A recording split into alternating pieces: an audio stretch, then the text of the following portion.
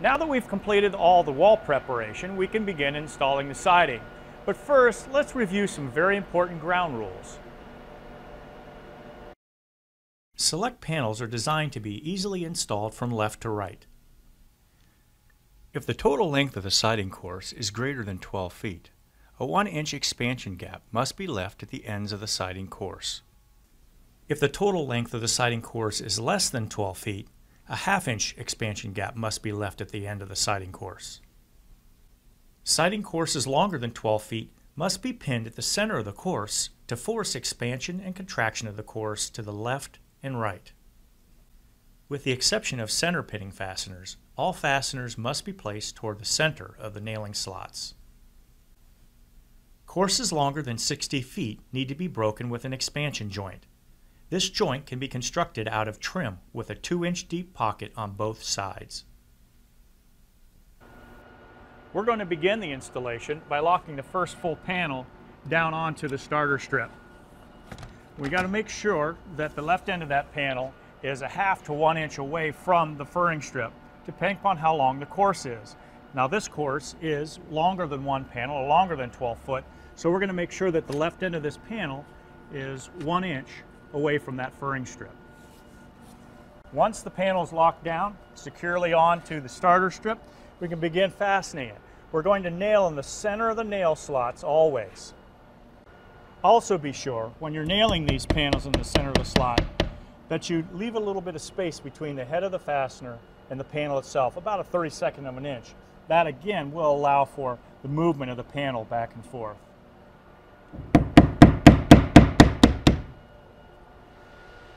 Once you've finished fastening that panel about every 16 inches, you can move on to the next. Make sure that when you're putting the tongue and groove seam together, that you align the bottom of the panels properly. Now it may take a tap of your hammer once in a while on the top of the panel to make sure that that happens. In this case, this next panel is also the last panel in our course. The easiest way to measure for this panel is to take the end of your tape, put it on the inside of that tongue and groove, measure over to your furring strip, and back off that 1 inch. That'll give you the measurement for your last panel.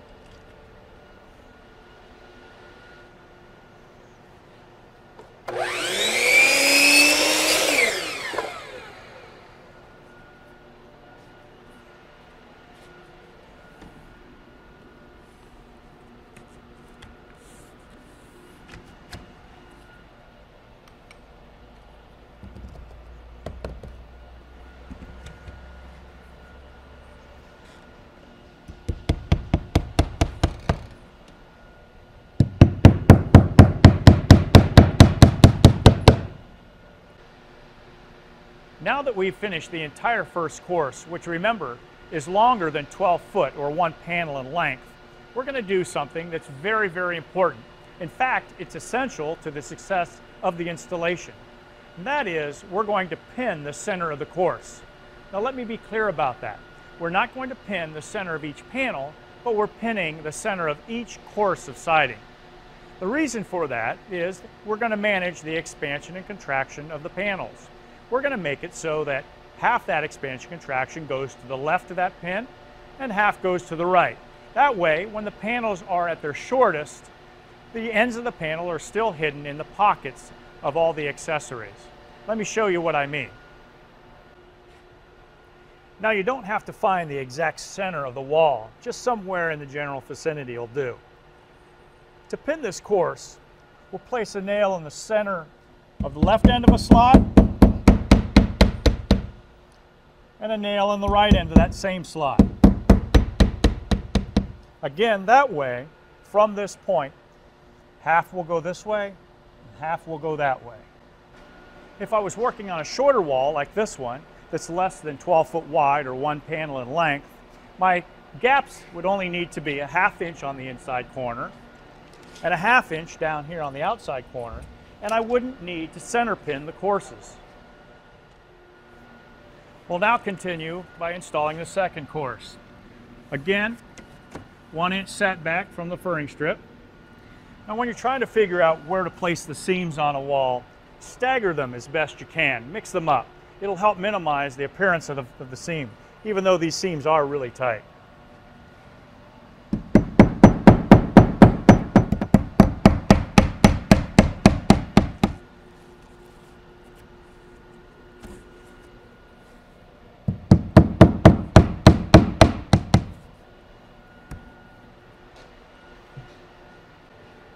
I've talked quite a bit in this series about managing the expansion and contraction of cellular PVC.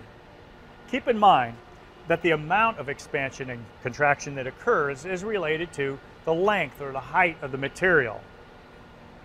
Very little expansion and contraction really happens in the height of one single piece of Celect siding. Therefore, when you're going under windows or over windows or at the top of a wall for that matter, you really don't need that 1-inch gap. It can be reduced down to no more than really 1/4 of an inch.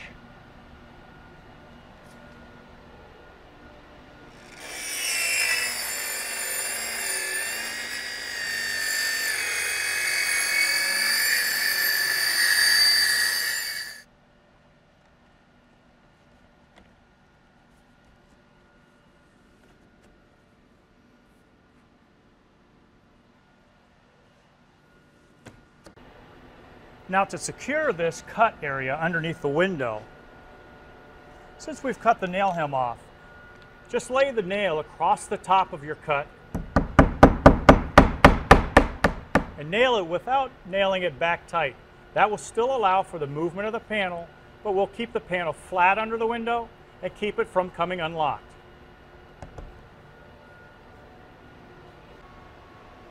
Now, on this side of the window, there's a choice that I can make based upon our ground rules.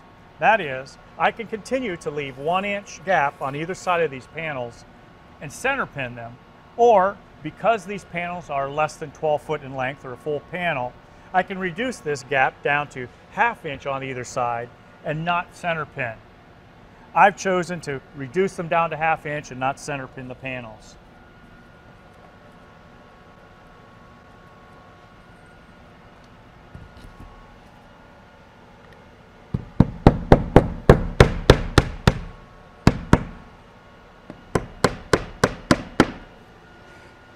Now, on this side of the window, I can't make that same choice because this course is longer than 12 feet or 1 panel in length. Therefore, I need to make sure that I retain that 1-inch setback here. The other thing that I need to be aware of is that because of that window, the center of my course has now changed, and therefore I have to change my center pinning accordingly.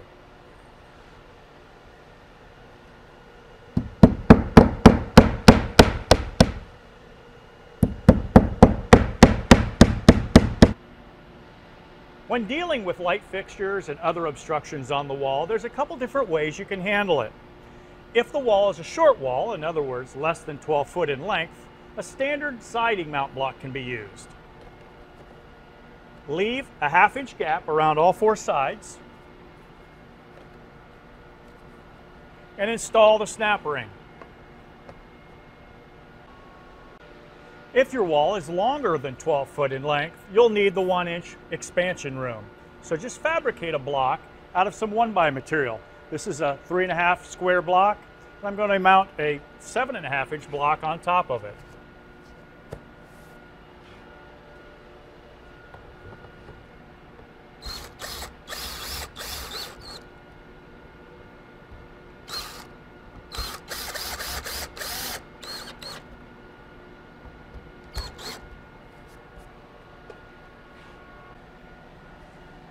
When installing a top course panel, it's important to remember that it still has to be able to expand and contract. So when you have to cut the top of the nail hem off and still need to fasten the panel, just lay the nail across the top of the cut. Don't take the nail all the way back. And that will allow the panel to have movement and not allow the panel to come unlocked.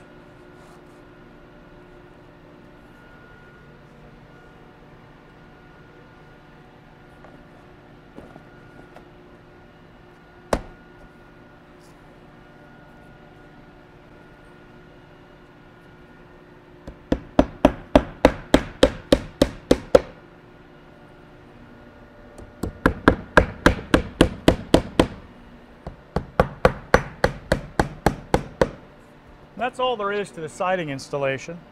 The final step of the job will be to install the trim.